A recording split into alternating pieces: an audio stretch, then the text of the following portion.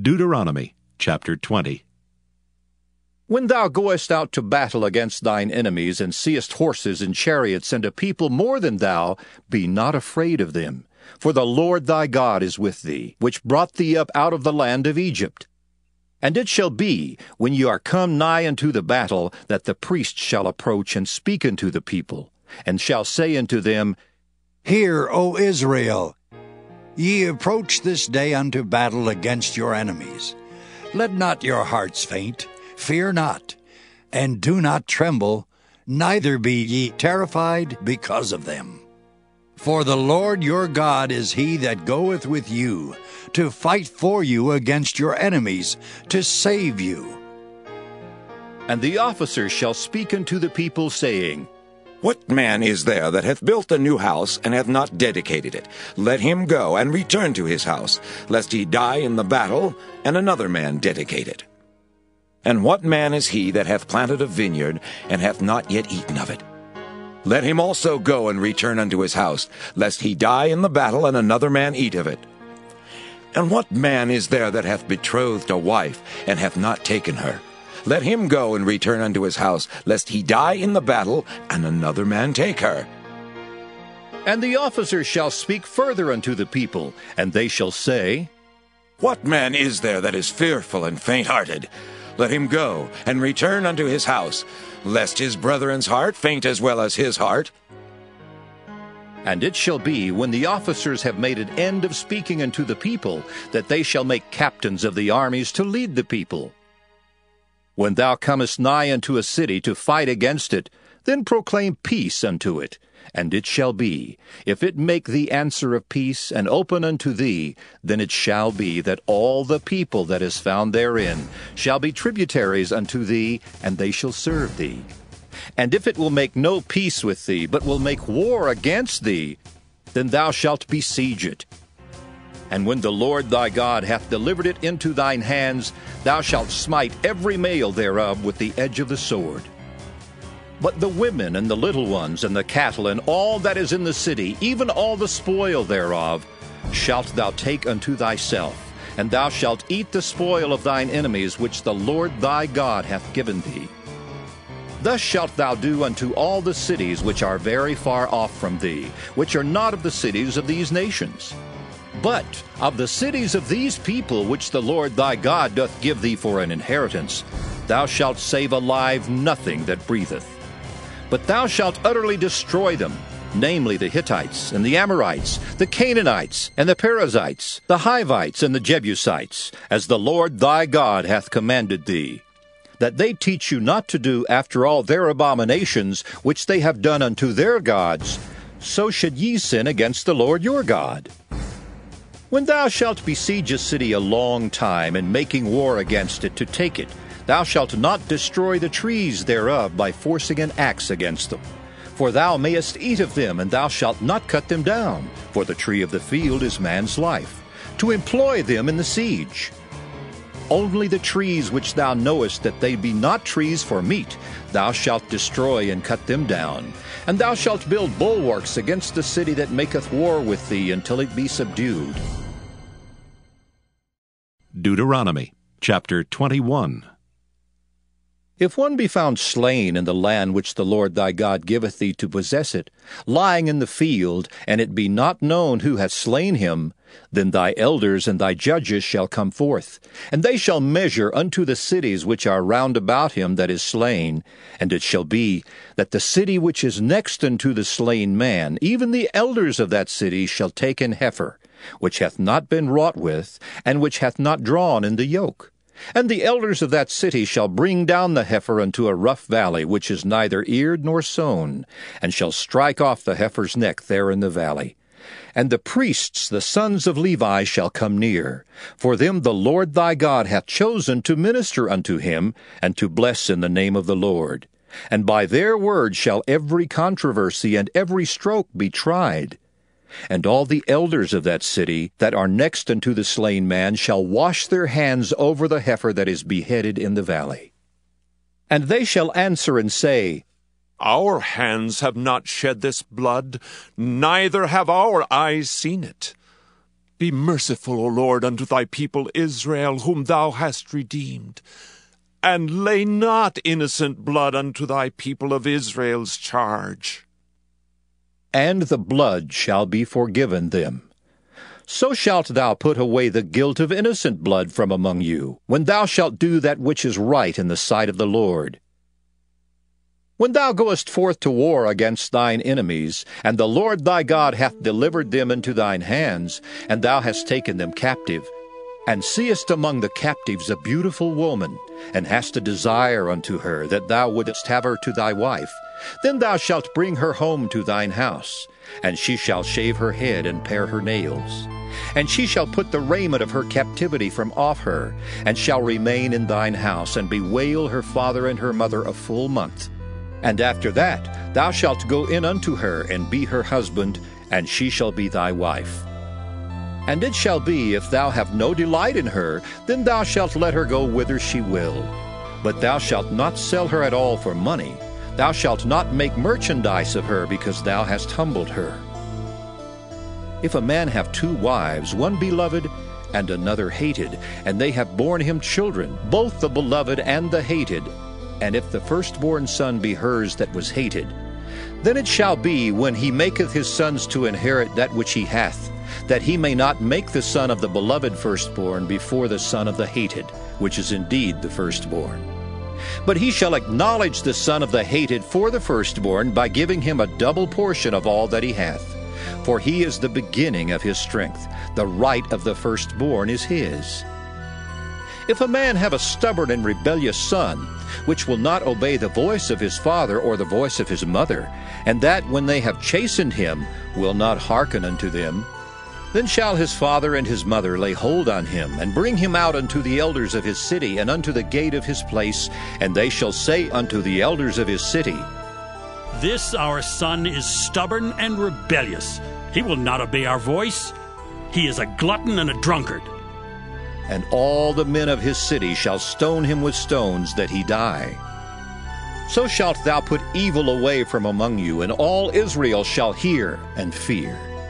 And if a man have committed a sin worthy of death, and he be to be put to death, and thou hang him on a tree, his body shall not remain all night upon the tree, but thou shalt in any wise bury him that day. For he that is hanged is accursed of God, that thy land be not defiled, which the Lord thy God giveth thee for an inheritance. Deuteronomy chapter 22. Thou shalt not see thy brother's ox or his sheep go astray, and hide thyself from them. Thou shalt in any case bring them again unto thy brother. And if thy brother be not nigh unto thee, or if thou know him not, then thou shalt bring it unto thine own house, and it shall be with thee until thy brother seek after it, and thou shalt restore it to him again. In like manner shalt thou do with his ass, and so shalt thou do with his raiment, and with all lost thing of thy brother's, which he hath lost, and thou hast found, shalt thou do likewise. Thou mayest not hide thyself. Thou shalt not see thy brother's ass or his ox fall down by the way, and hide thyself from them. Thou shalt surely help him to lift them up again. The woman shall not wear that which pertaineth unto a man, neither shall a man put on a woman's garment, for all that do so are abomination unto the Lord thy God. If a bird's nest chance to be before thee in the way in any tree, or on the ground, whether they be young ones or eggs, and the dam sitting upon the young, or upon the eggs, thou shalt not take the dam with the young.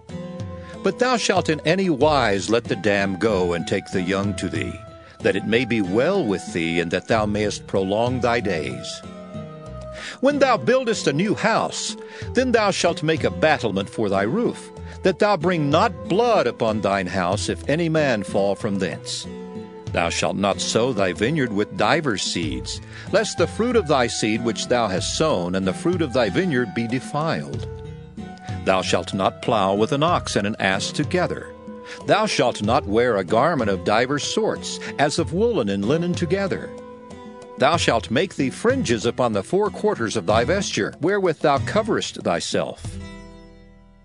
If any man take a wife, and go in unto her, and hate her, and give occasions of speech against her, and bring up an evil name upon her, and say, I took this woman, and when I came to her I found her not a maid, then shall the father of the damsel and her mother take and bring forth the tokens of the damsel's virginity unto the elders of the city in the gate. And the damsel's father shall say unto the elders, I gave my daughter unto this man to wife, and he hateth her. And lo, he hath given occasions of speech against her, saying, I found not thy daughter a maid. And yet these are the tokens of my daughter's virginity. And they shall spread the cloth before the elders of the city. And the elders of that city shall take that man and chastise him, and they shall amerce him in 100 shekels of silver, and give them unto the father of the damsel, because he hath brought up an evil name upon a virgin of Israel, and she shall be his wife. He may not put her away all his days. But if this thing be true, and the tokens of virginity be not found for the damsel, then they shall bring out the damsel to the door of her father's house, and the men of her city shall stone her with stones that she die, because she hath wrought folly in Israel, to play the whore in her father's house. So shalt thou put evil away from among you. If a man be found lying with a woman married to an husband, then they shall both of them die, both the man that lay with the woman and the woman. So shalt thou put away evil from Israel. If a damsel that is a virgin be betrothed unto an husband, and a man find her in the city and lie with her, then ye shall bring them both out into the gate of that city, and ye shall stone them with stones that they die. The damsel because she cried not, being in the city, and the man because he hath humbled his neighbor's wife. So thou shalt put away evil from among you. But if a man find a betrothed damsel in the field, and the man force her and lie with her, then the man only that lay with her shall die. But unto the damsel thou shalt do nothing. There is in the damsel no sin worthy of death. For as when a man riseth against his neighbor and slayeth him, even so is this matter. For he found her in the field, and the betrothed damsel cried, and there was none to save her. If a man find a damsel that is a virgin which is not betrothed, and lay hold on her, and lie with her, and they be found, then the man that lay with her shall give unto the damsel's father 50 shekels of silver, and she shall be his wife, because he hath humbled her. He may not put her away all his days. A man shall not take his father's wife, nor discover his father's skirt. Deuteronomy chapter 23. He that is wounded in the stones, or hath his privy member cut off, shall not enter into the congregation of the Lord. A bastard shall not enter into the congregation of the Lord. Even to his 10th generation shall he not enter into the congregation of the Lord. An Ammonite or Moabite shall not enter into the congregation of the Lord. Even to their 10th generation shall they not enter into the congregation of the Lord forever. Because they met you not with bread and with water in the way when ye came forth out of Egypt, and because they hired against thee Balaam the son of Beor of Pethor of Mesopotamia, to curse thee. Nevertheless, the Lord thy God would not hearken unto Balaam, but the Lord thy God turned the curse into a blessing unto thee, because the Lord thy God loved thee. Thou shalt not seek their peace nor their prosperity all thy days forever. Thou shalt not abhor an Edomite, for he is thy brother. Thou shalt not abhor an Egyptian, because thou wast a stranger in his land. The children that are begotten of them shall enter into the congregation of the Lord in their 3rd generation. When the host goeth forth against thine enemies, then keep thee from every wicked thing. If there be among you any man that is not clean by reason of uncleanness, that chanceth him by night, then shall he go abroad out of the camp. He shall not come within the camp. But it shall be, when evening cometh on, he shall wash himself with water, and when the sun is down, he shall come into the camp again. Thou shalt have a place also without the camp, whither thou shalt go forth abroad, and thou shalt have a paddle upon thy weapon. And it shall be, when thou wilt ease thyself abroad, thou shalt dig therewith, and shalt turn back and cover that which cometh from thee. For the Lord thy God walketh in the midst of thy camp, to deliver thee, and to give up thine enemies before thee. Therefore shall thy camp be holy, that he see no unclean thing in thee, and turn away from thee. Thou shalt not deliver unto his master the servant which is escaped from his master unto thee. He shall dwell with thee, even among you, in that place which he shall choose in one of thy gates, where it liketh him best. Thou shalt not oppress him. There shall be no whore of the daughters of Israel, nor a sodomite of the sons of Israel. Thou shalt not bring the hire of a whore or the price of a dog into the house of the Lord thy God for any vow. For even both these are abomination unto the Lord thy God. Thou shalt not lend upon usury to thy brother, usury of money, usury of victuals, usury of anything that is lent upon usury. Unto a stranger thou mayest lend upon usury, but unto thy brother thou shalt not lend upon usury, that the Lord thy God may bless thee in all that thou settest thine hand to in the land whither thou goest to possess it. When thou shalt vow a vow unto the Lord thy God, thou shalt not slack to pay it, for the Lord thy God will surely require it of thee, and it would be sin in thee. But if thou shalt forbear to vow, it shall be no sin in thee. That which is gone out of thy lips thou shalt keep and perform, even a freewill offering, according as thou hast vowed unto the Lord thy God, which thou hast promised with thy mouth. When thou comest into thy neighbor's vineyard, then thou mayest eat grapes thy fill at thine own pleasure, but thou shalt not put any in thy vessel. When thou comest into the standing corn of thy neighbor, then thou mayest pluck the ears with thine hand, but thou shalt not move a sickle unto thy neighbor's standing corn.